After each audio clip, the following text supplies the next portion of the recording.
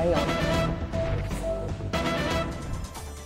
All right, we're now moving on slightly, staying in the same story, but we're now looking at a different aspect of the same story, that of India's own position in the UNSC and the conversations that carry on around India's possible permanent status as a UNSC member. This was the External Affairs Minister's statement. He said, all of us are aware that the question of equitable representation on and an increase in membership of the Security Council has been on the UNGA agenda for 3 decades. While the debate on reforms meandered aimlessly, the real world has changed dramatically. And connected to that, we're going very quickly to the next breaking. This is just another side of the same story. We'll bring you this and then we'll connect. All right, France, the UK, these are 2 nations that have reiterated their support for India as a permanent UNSC member. India has said that the United Nations Security Council should reform to reflect the current global order. That's an argument that India has been making for a little while now. Now, we're going to go over very quickly to my colleague Abhishek, but first take a look at what the External Affairs Minister had to say.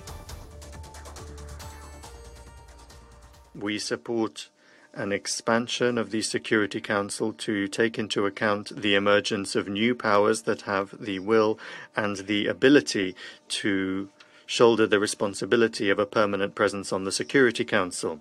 France thus supports the candidacies of Germany, Brazil, India and Japan as permanent members. The Security Council must, as others have said, become more representative of the world today. And the UK has long called for its expansion in both the permanent and non-permanent categories. As the UK Foreign Secretary publicly reiterated this week, we support new permanent seats for Brazil, Germany, India and Japan, and permanent African representation.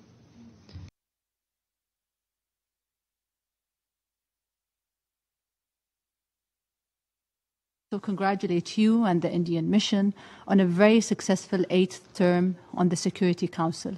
Your voice in this chamber is necessary, and the United Arab Emirates reiterates its endorsement of India's bid for permanent membership of a reformed Security Council.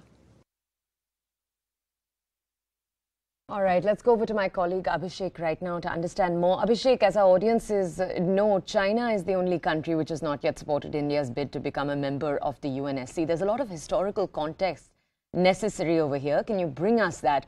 What is the story around India's bid to become a permanent member of the UNSC? And when S. Jaishankar says that there's a need to revise the current model to make it updated with the present, what does he mean? So, you know, the United Security Council is not reflecting the current thought of the world. Basically, we get a chance of it.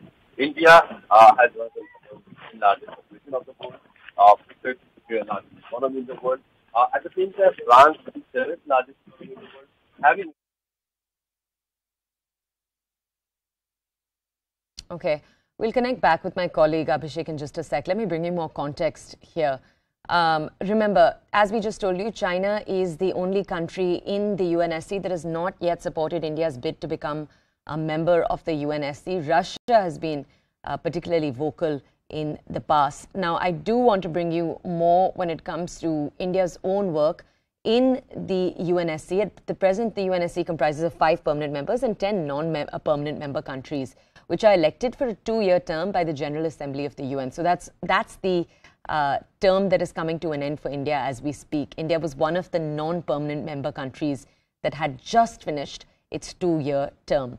As we told you, though, the UN otherwise consists of 5 permanent members. They're Russia, the UK, China, France, and the US, which is why we were highlighting right now that Russia, the UK, France, and the US have all supported India becoming a permanent member as a concept. It's China that has stood against it. Now, it's important also to note that what is the power of the UNSC? It is this: the country that is part of a permanent member list, so a country that is either Russia, the UK, China, France, or the US, each of these countries can actually veto any resolution that's passed by the rest of the UNSC. Now, let me go very quickly to Abhishek for more context. Abhishek, as we were telling our audiences, the call that's coming from within India, at least, and has been over the last few years, is that there needs to be a change in the membership of the permanent list. There's been a call that it needs to reflect the contemporary global reality. You've effectively had India, Brazil, South Africa, Germany and Japan all say that they want to become permanent members of the UNSC. Abhishek, I want to understand from you, since this is a story we've heard over the last few years, I want to understand, are India's chances growing, or because China remains a strong opponent, is it looking the same way it has always? While China can be a strong opponent of India's permanent residency, there has been a common consensus among all the permanent members or the temporary members or the larger group of United Nations that there should be a reform in the United Nations Security Council and other lateral organizations also that is part of this United Nations, because 70, 80 years world has seen a lot of change happening. Now the concerns, the challenges, the problems that India faces were not part of India's regional or global security back in 1940s when this United Nations was formed. Also now Japan has arrived at the world stage. South Africa has become as a major economy. So terrorism is one of the issues where India has regularly been a victim of cross-border terrorism. So in order to raise such issues and in order to guide world politics in a way where rule-based orders are respected, concerns of other parties, other part of the world is also respected, something that needs to be part of United Nations Security Council. You see, it is an irony that one of the largest continent, Africa, does not have any reflection in United Nations Security Council. The three countries, France, UK, and USA, they're part of one Western bloc, and they remain at the seat of United Nations Security Council as permanent members. So, in a way, the tilt will always be towards Western narrative, which is led by US and NATO. So, the concern, the challenges that other parts of the world faces does not get properly addressed or reflected in United Nations policy making or United Nations approach. So, these are the broad issues where India and other countries wants to have a reform in the United Nations. Abhishek, thank you for that context. Let's take our audiences now